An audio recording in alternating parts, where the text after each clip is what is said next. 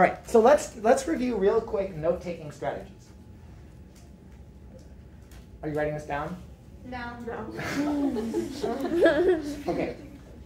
The main thing that you should be doing is thinking about the ideas. The more you think about the ideas, the more you will remember them. If you don't understand an idea, you definitely won't remember it. So just be thinking about and trying to understand what we're talking about. If you don't understand something, raise your hand. You should probably write some stuff down. And I recommend that you write it down in a notebook because it's easier to focus with a notebook than with a computer where you could potentially switch from taking notes to doing literally anything more interesting than that. Excuse me. You should not write down everything on the slide, and you should definitely not try to write down everything that I say. You should just try to write down the main, like kind of the general main ideas, and copy kind of the flow of ideas. When I take notes on lectures, I use a lot of bullet points and a lot of arrows to show like causation or connection. So, Tim, why do you have your earbuds in? Listening to music. Yeah. Okay. Do you think listening to music helps you? Helps me calm down while I write everything on the screen. It's literally the exact opposite. Well, I like to do it because, like, if I miss something important. But you're definitely missing almost everything because you're listening to music and just furiously typing every word on the screen. So just try to be present, try to follow the thread of the ideas, and then just jot down some general ideas. When I was taking history classes, and granted, I'm a history weirdo, nerd guy. When I was taking history classes, I almost never actually looked at my notes. Note-taking was a practice that helped me be present for the lecture. And then when I studied, I went back and looked at the slides again, and I looked at my textbook, and I watched random YouTube videos, although back when I was a student, YouTube was still in its very early infancy. So yeah, and I would encourage you just to try this, and if it doesn't work and you hate it, you can go back to doing whatever you feel like is the best way to do it. All right, now with that being said, let's talk about the Mongols in Russia. So, what are some big ideas that we're going to talk about? We're going to talk about how the Mongols taking over Russia impacted Russian development.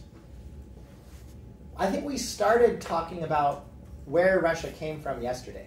Does anybody remember who founded, quote unquote, Russia? Lorelai. Viking slave traders. Viking slave traders founded Russia.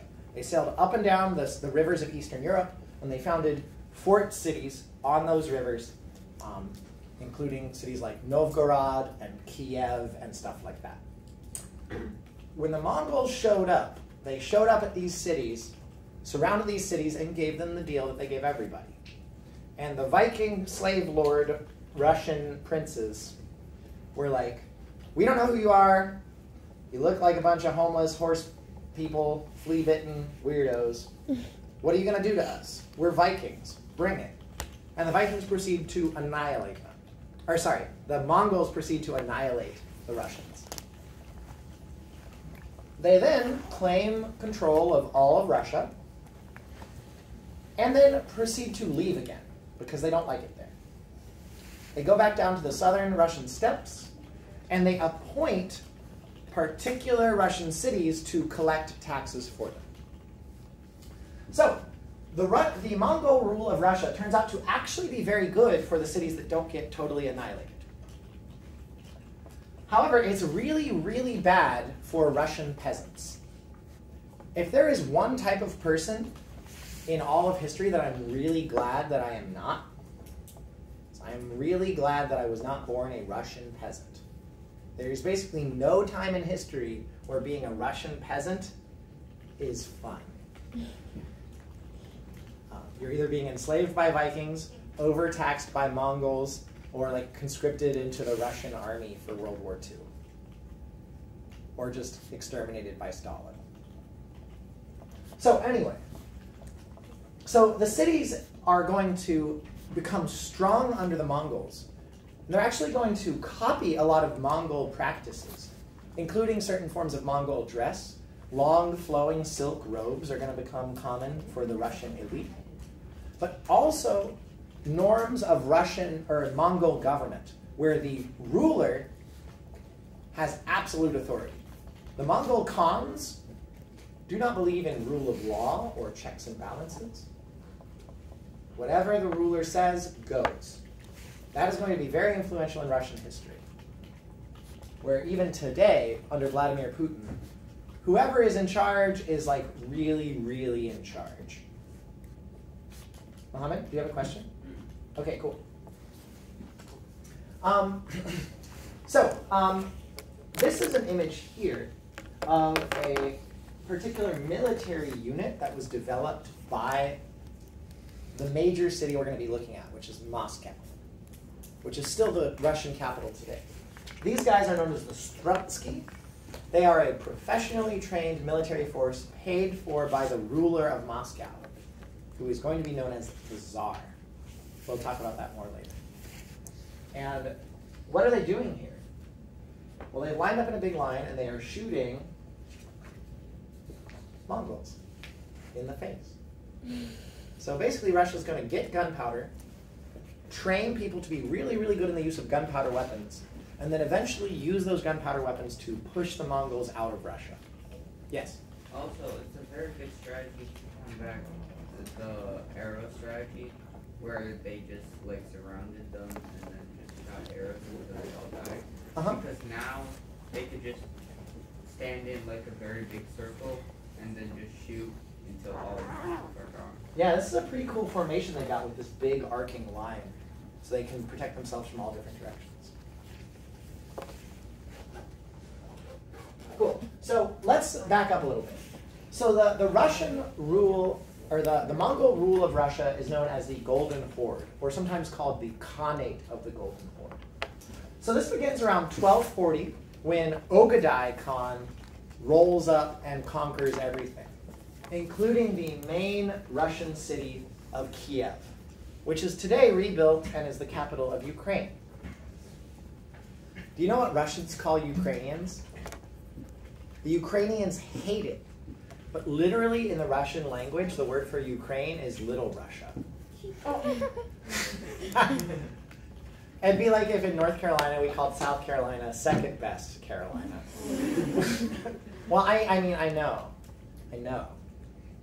I mean, everybody knows that North Carolina is the better Carolina. So anyway, when the Russians, when the Mongols rule up and conquer Russia, they really don't like it, and they retreat back to the plains of southern Russia, which is the westernmost portion of the Eurasian steppe. From southern Russia, you can ride on horseback basically all the way to Korea. Just rolling, dry plains as far as the eye can see. This guy here is somebody known as a Cossack. You guys ever heard of a Cossack before? Cossacks are white dudes who are in all other ways basically Mongols. They live in the southern steppes of Russia. They herd horses and sheep and cattle. They live their lives on horseback. And the Mongols met these guys and were like, yo, we can work with these dudes. Because they basically, culturally, were very similar to the Mongols in every way. So they hung out in southern Russia, and they incorporated the Cossacks into the Mongolian Empire. And then they just picked a couple random princes in northern Russia to collect taxes from the poor peasants who lived up there.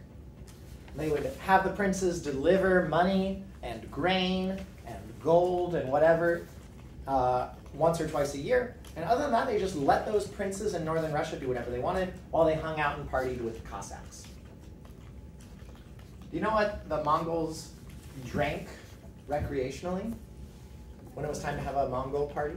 Wine? Well, they didn't have wine because you have to grow grapes, and Mongols don't farm. They didn't have beer because they didn't grow grain, which is what you need to make beer. So what they did is they drank fermented horse milk. Horse what? Horse milk. The horse milk is really sweet compared to cow's milk, so there's a lot of sugar in it, which means you can ferment that sugar and make a drinkable alcoholic yogurt called arak. And in Mongol huts, it was normal to have a big leather pouch, horse leather pouch, full of fermenting horse milk. And when you came into a Mongol tent, the polite thing to do was to slap this big, fat leather pouch of yogurt when you came in to announce your entry. But also, slapping the yogurt would mix it up a little bit and help it ferment better. That, I guarantee you, will not be on any test. And nobody will ever tell you that again. So hold on to that. Treasure that. Now, so basically what's going on in the Golden Horde is the Mongols and the Cossacks are hanging out, getting drunk on horse yogurt, while they let the Russians oppress each other. They have the Russian princes oppress the Russian farmers, take as much money as they can from the Russian farmers, and then give it to the Cossacks and the Mongols so they can buy more silk and more horse yogurt. Right. But they already have the horses. Well, that's true. Okay. So all the other stuff besides the horse yogurt. All right. Sometimes I really wish I could be a Cossack. It seems fun. Although I don't know how the yogurt would actually taste. I'm sure it's an acquired taste. I want to try it. Come here, could you go to the next slide for me? So, what are the, so one of the big impacts of the Mongols is that this is where Moscow comes from.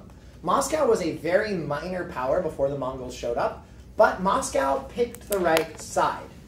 When the Mongols rolled up, Kiev was like, bring it on, and the Mongols killed them. And then the great city of Novgorod was like, bring it on, and the Mongols killed them. And Moscow was like, oh my gosh, we would love to be a part of the Mongol Empire. And so the princes of Moscow were given the privilege of taxing the surrounding countryside. So they basically became the Mongols' stooges and the Mongols' enforcers. And the princes of Moscow were then able to use their tax collecting privileges to grow their own power. And so Moscow grew from just a small city-state to controlling this whole big chunk of Northern Europe, all the way from Poland up to the Arctic Ocean.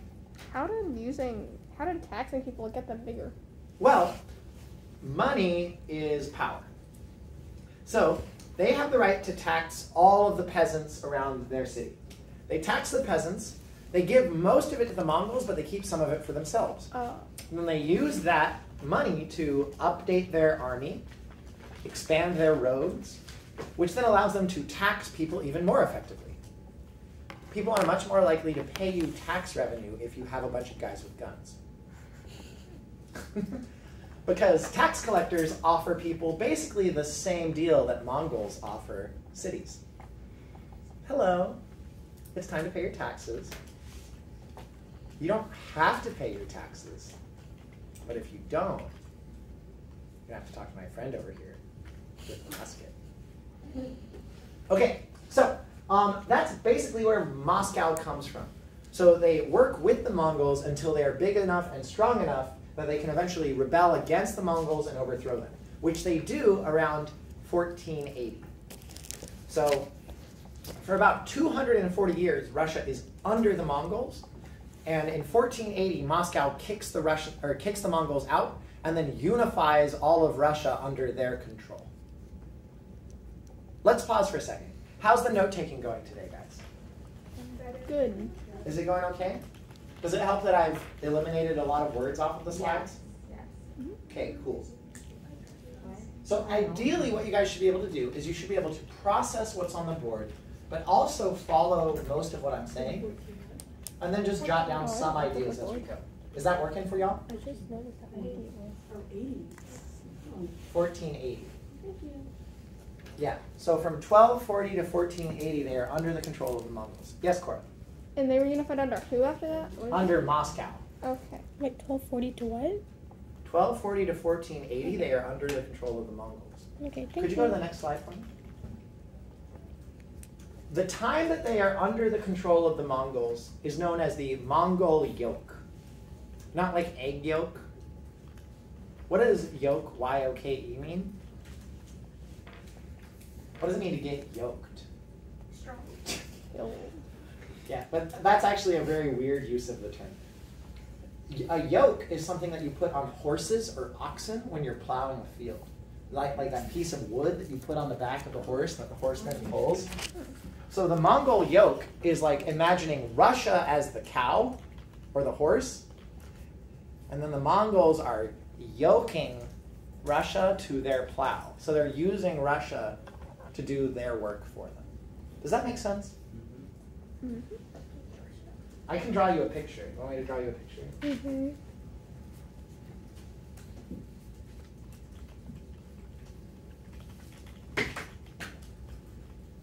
Okay. I thought So- yoke meant like oppression or slavery, in a sense. Because I know at least in the Bible when you say I'm yoked with somebody, it means I'm a servant of somebody. It's a tail. This is Russia. And this is the Mongols. You look weird on the Mongol. Thanks. Oops. So, Russia's doing all the work, and the Mongols are using Russia to do their work for them, to plow the field and to make them money. So Russia is doing all the farming, and Russia's eating all the food. All right, so anyway, it's called the Mongol yoke. During the time of the Mongol yoke, Russia is cut off from the rest of Europe. So whereas the rest of Europe during this time period is going to go through the Renaissance, and or at least start going through the Renaissance and stuff like that, and later go on through the Reformation and invent the printing press and discover the Americas, quote unquote, Russia is going to be stuck paying taxes to the Mongols. And they're mostly going to be looking east towards the Mongols rather than west towards Western Europe. So Russia is going to be kind of cut off from the rest of Europe and be very culturally different because of this experience. Another thing that's happening is because they're paying super heavy taxes, this is going to highly limit the economic development of Russia. Instead of their population increasing and their cities growing in scale, most of the wealth is going to be going off to Mongolia instead. Also, they copy the absolutist model of Mongol rule, which means that individuals under the king do not have any legal rights. If the king decides that you need to die, that is the king's judgment, and you are not in any position to question that. So this leads to a model of authoritarian government that persists throughout the rest of Russian history. Russia has never been a democracy and does not look like it's going to be a democracy anytime soon. Also, Russians adopt brutal methods of warfare that are more or less normal for the Mongols and are used by the Russians against the Mongols. So the war between the Mongols and the Russians for control of Eastern Europe and Northern Asia is brutal. Now, some historians argue that the Mongol yoke was not a huge deal and that Russia would have been really different and isolated anyway. I am not well versed enough on the controversy to be able to judge. But most historians argue that at least the Mongol yoke isolated Russia to at least some extent and made Russia just a little bit different from the rest of Europe. So whereas the rest of Europe is facing the Atlantic and is expanding using ships into the rest of the world, Russia is just expanding further and further east. And it's kind of doing its own thing, which is why Russia is going to be kind of European, but kind of Asian. Later on in Russian history, they're going to have an existential crisis. And they're going to be like, wait a second. are we Asians? Or are we white people? Are we white Asians? What does that even mean? So, and of course I don't know the answer to that question, but that's all important to keep in mind, and we'll be revisiting Russia more and more as we move forward in world history, because they're going to emerge more and more as major world powers. Next slide, please. Now, one last thing. Western Europe gets maybe the best possible deal out of anybody from the Mongol conquests. They get lucky. Western Europe gets lucky. And the reason is that they get all the benefits of Mongol rule without any of the costs, except the Black Death. But everybody gets the Black Death, except the Americas and Sub-Saharan Africa.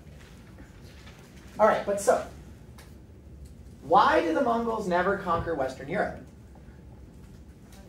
Well, from the Pope's perspective, it is obviously God's divine will that led to the death of Guyuk Khan and the withdrawal of the Mongols back to Mongolia. But the real reason, in my opinion, is that Europe is wet, hilly, poor, and obsessed with building castles. So it's going to be pretty hard to invade, and it's not really going to pay off. So the Mongols never really prioritize it. There's better places to conquer. Western Europe gets huge benefits, though. First of all, they get access to the entire Mongol family corporation, and they're allowed to trade with everybody. They also get all of the amazing Chinese and Islamic technology that was developed by the Mongols and the predecessors of the Mongols for free, basically. They get gunpowder, they get printing, they get everything. Marco Polo is important because he symbolizes this. Marco Polo is a Venetian trader who was able to safely travel from Venice to the easternmost edge of China and then back. He makes it back soon, and he is still young enough and healthy enough to write down a book describing all of the marvels that he saw. Chinese cities that dwarf any city in Europe, with hundreds of markets. Weird black rocks that you can burn as if they were made of wood. Coal. Yeah, coal. And, yeah. and ice cream. Ice cream? Yeah.